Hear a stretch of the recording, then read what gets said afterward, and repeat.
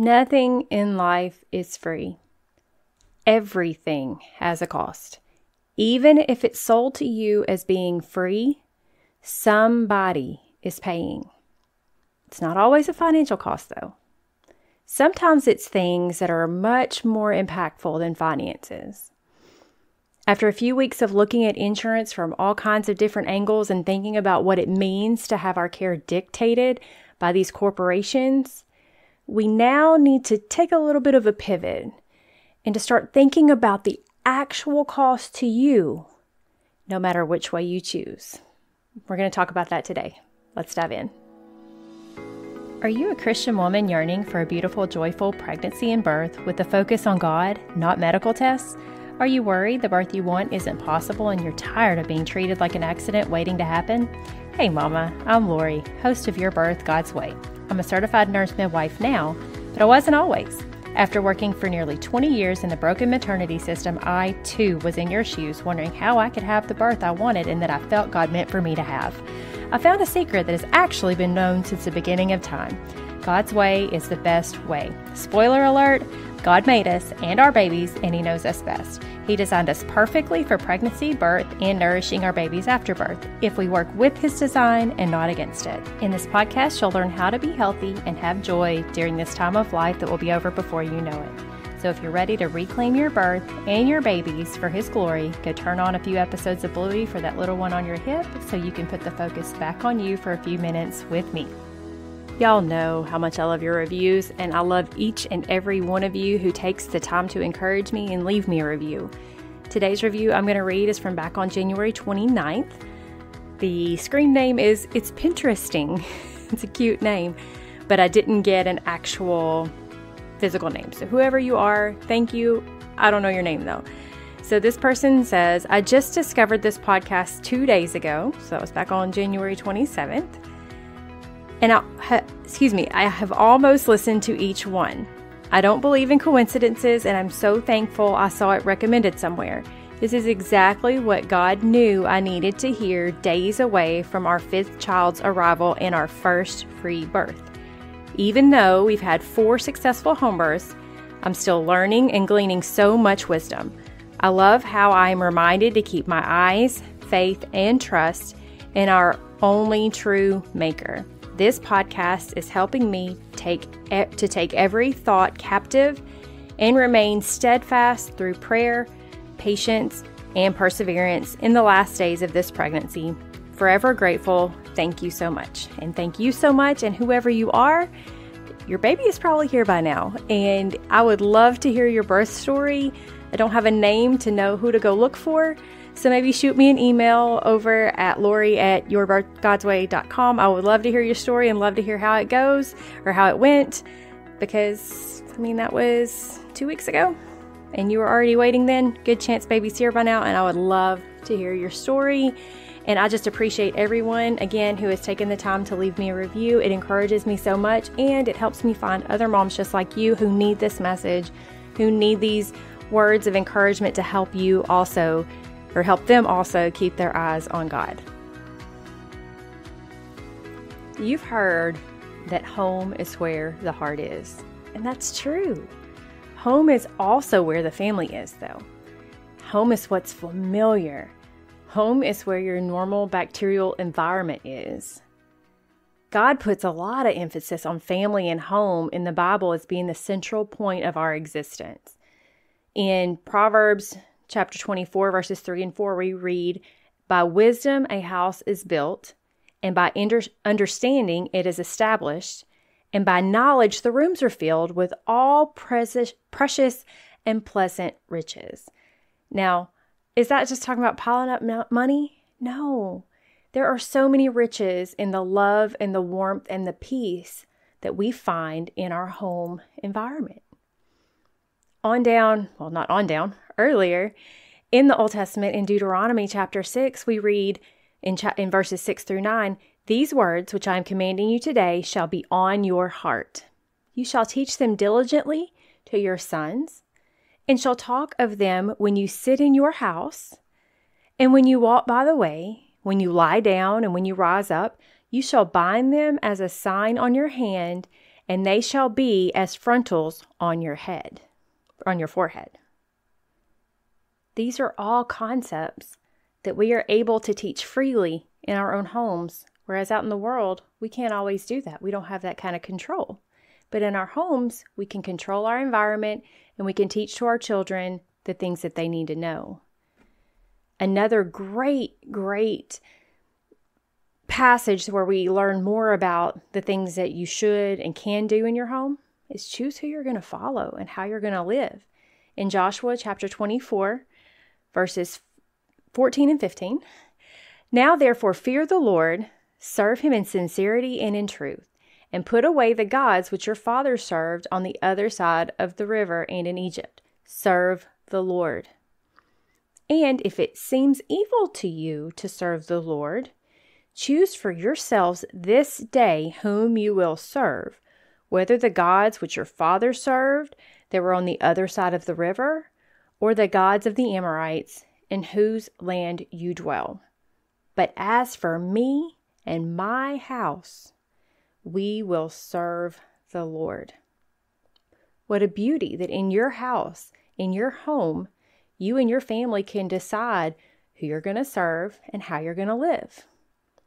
In stories of childbirth in the Bible, we don't read of moms leaving to go to facilities to give birth because there were none, right? There wasn't even an option. In Exodus chapter 1, we also read about how midwives in Exodus in that time were known for doing the right thing for the baby and for the mother in the face of governmental pressure for them to do wrong. Almost sounds kind of familiar, doesn't it? Let's read in Exodus chapter 1. Let's start in verse 15. Then the king of Egypt spoke to the Hebrew midwives, one of whom was named Shiphrah, and the other was named Puah. And he said, when you are helping the Hebrew women to give birth and see them upon the birth stool, if it is a son, then you shall put him to death. But if it is a daughter, then she shall live.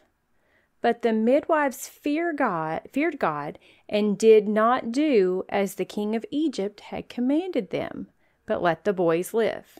Now skip down to verse 20.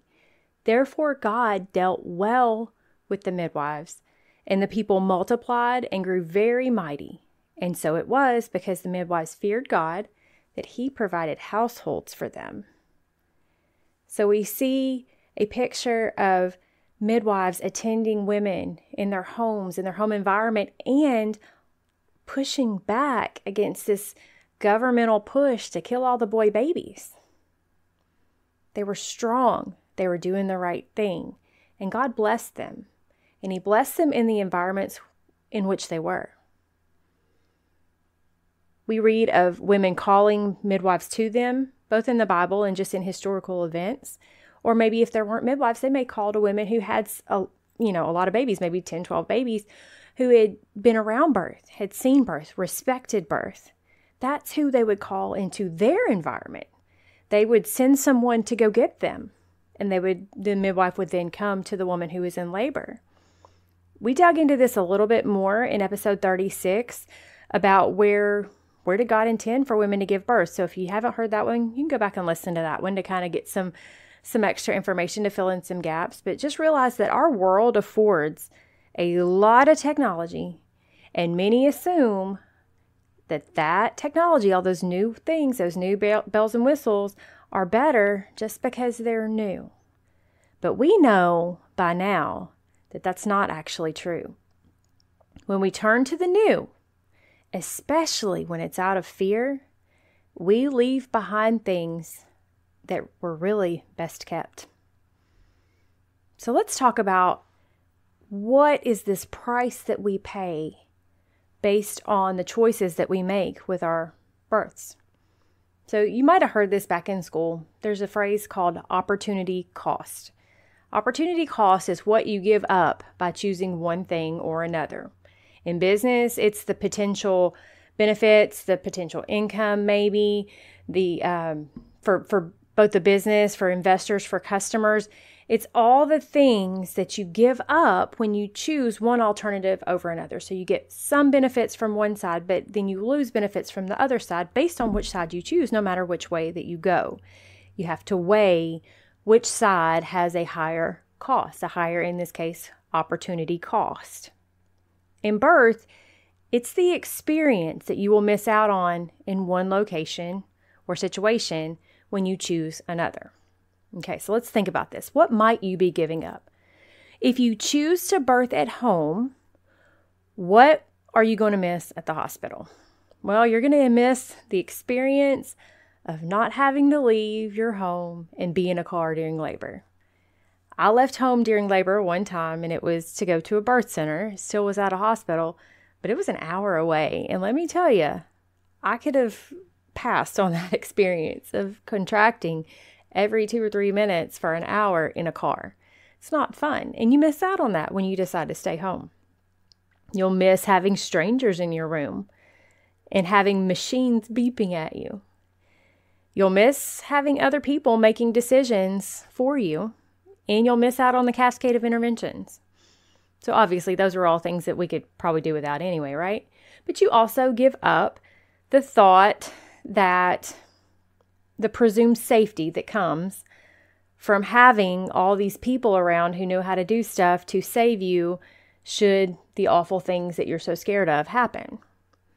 Now, we won't go into, in this episode, whether or not those things would have ever happened at home. I think most of you know most of those things wouldn't have happened at home. We'll deal with that in a different episode.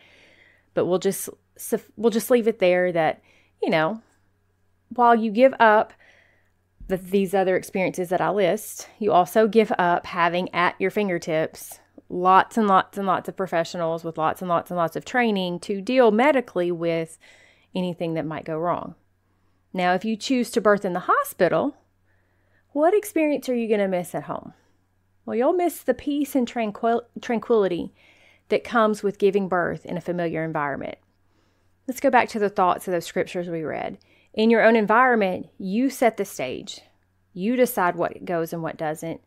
You can put God at the forefront of your birth, and no one's ever going to tell you that you can't, because it's your home and it's your environment. And in the hospital, you don't have that control because it's not your environment. So if you birth at the hospital, you're going to give up the peace and tranquility that you could have from being in your own home. You're going to miss not having to be in a car again, like I mentioned before. You'll miss being surrounded by the familiarity and the comfort of your own surroundings. But again, by being in the hospital, now you have access to all those interventions in the very small percentage of time that you might need them. Again, most of those things actually don't even happen at home. So sometimes we can put undue weight on those things, thinking, but I need these things. I need them to be easily accessible. I need to be able to access them. I need them to be there. Not realizing that those things almost never happen at home. But again, I digress. That's a different episode. You'll miss getting to eat and drink as you want to, and being able to be up and moving around however you like to without asking permission or having to disconnect cords or wires. You'll miss what labor is like when your hormones are allowed to flow in a natural way, the way that they flow when there are no interruptions to your labor, when your body is able to do what God designed it to do without anyone messing with it. You'll miss the experience of bringing your baby into a warm, loving, dark environment without bright lights and strangers and overstimulation.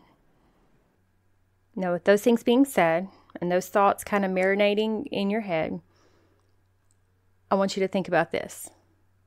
I know many people who chose a hospital birth out of fear and then never had more babies, and they wish that they could get that birth back, and they can't. Some baby, one of your babies, is going to be the last baby you have, and you rarely know which one it is at that time. It's usually after the fact that you figure that out. So let's think about this some more. Are you going to miss the money down the road? The money that it costs to have that home experience and your familiarity and your comfort where you set the rules and it's on your terms. Are you going to miss the money down the road that it's going to cost you to have that type of a birth if your insurance doesn't cover it? Our last couple of weeks, we talked about the cost of those births and how having insurance has played into the affordability of maternity care, and really it's caused a lot of the problems, if we're being honest. But there is no doubt that it is a strain for many people to be able to afford home birth when their insurance doesn't pay. It can seem to, just make sense to choose to take the path that is covered by your insurance. But I want to talk to you about that money that you're worried about spending, that maybe you feel like that you don't have. Let's talk about that.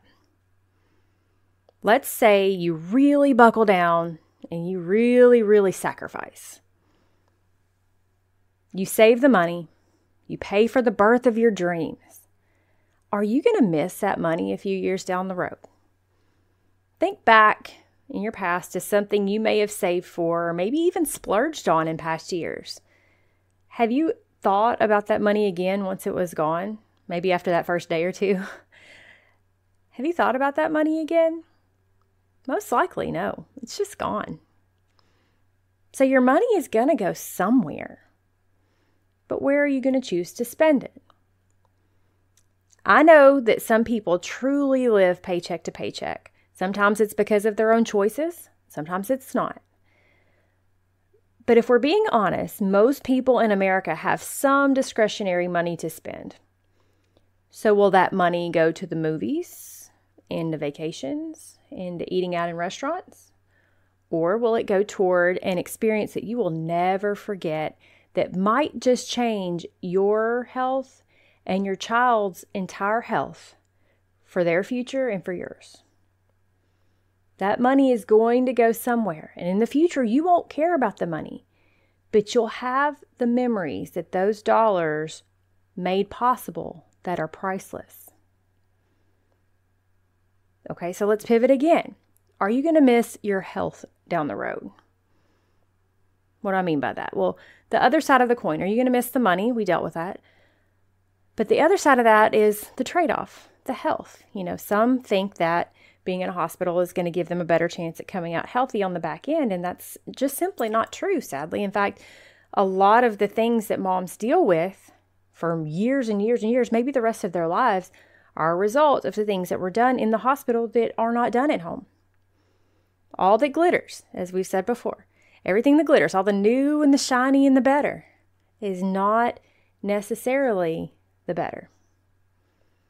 All right, so we are not studying. Let's think about this. We are not studying. Research is not being done on the long-term effects of all that's being done to moms in labor. We aren't talking about the damage that's done to moms, let's say their spinal cords by epidurals, the nerve damage that is lasting.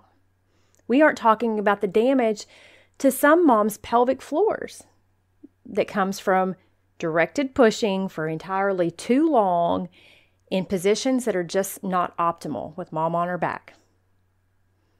We aren't talking about the damage to moms and babies' gut health because they're getting antibiotics that were likely not even needed. What about the moms who have ruptured uteruses now? Not because they labored with a previous C-section. No. What about the moms who had no risk factors? They came in completely normal with a completely normal pregnancy, and they were talked into an induction. Other than the induction medications they were given without proper informed consent, they had no risk. And yet, those medications caused contractions that were too strong, too many, too close together, and their perfectly formally healthy uterus busted open. And now their babies are disabled for life. When if they'd been allowed to labor when labor came naturally, things would have gone 100% differently. What about that mom? What about those moms? See, these things don't happen at home because when you allow a woman's body to labor the way God intended, and you basically just leave her alone and allow God to do His work in her, unnecessary interventions won't lead to future health problems. And I feel like I always have to make this disclaimer, or somebody will come with but what if this had happened? If I hadn't had X happen while I was in the hospital, I would have died. Or if such and such wasn't there, then this would have happened. What about that? Well, yes, there's a place for interventions. Don't get me wrong. There's a lot of good things that these interventions can do when properly applied. The word that was key in what I said before was unnecessary. Because see, when you apply these things unnecessarily to all women, some of those women are going to have the side effects that those interventions bring. And when they were applied unnecessarily, then those side effects, which may lead to lifelong impact, were preventable because they were unnecessary to start with. I'm not talking about when you were in true danger and you need the interventions to save you or your baby. I'm not talking about that. I'm talking about to the normal mom who came in and had nothing going on and these things were applied to her anyway, and now she's got lifelong issues because of it. You know, if you're the mom who pees on herself for the rest of her life when she laughs or coughs because she had to push in a bed with an epidural that she didn't really even want because of that undue force that was put on her pelvic floor when she was pushing and having to push so hard because she couldn't feel what she was doing, and that causes incontinence, you're going to miss the health that those interventions cost you. If you're the one who can't have a home birth now with your next baby, because with this one, this past baby, you decided you would go to the hospital just to be safe, but then you're pushed into an unnecessary C-section because you just wouldn't dilate or your baby just won't come out this way, because you were induced because of an arbitrary date on a calendar before your baby was in the right position. But now you live in an area where no one is legally allowed to attend your birth at home because you now got a scar on your uterus. You're going to miss the health that those interventions cost you. Or what about in that same situation if your baby wasn't ready to be born yet? You end up with a C-section because you were induced before your baby was ready, and you really hadn't gone into labor yet because your baby wasn't ready. That hormonal cocktail that happens that we don't fully understand hadn't happened yet because your baby wasn't ready yet and it hadn't sent that signal to your body. So now this baby is being cut out by C-section after this induction that failed, and now the baby ends up needing to be in the NICU for who knows how long because his lungs were not ready. Which is, again, why you weren't in labor yet. And you never really get the chance to get breastfeeding established because you couldn't ever latch him on. You're going to miss the mental health that those interventions cost you.